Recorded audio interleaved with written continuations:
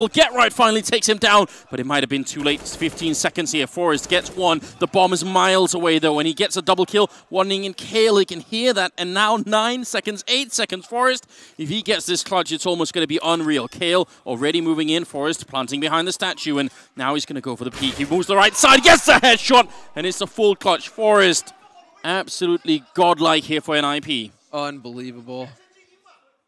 That's the difference maker right there.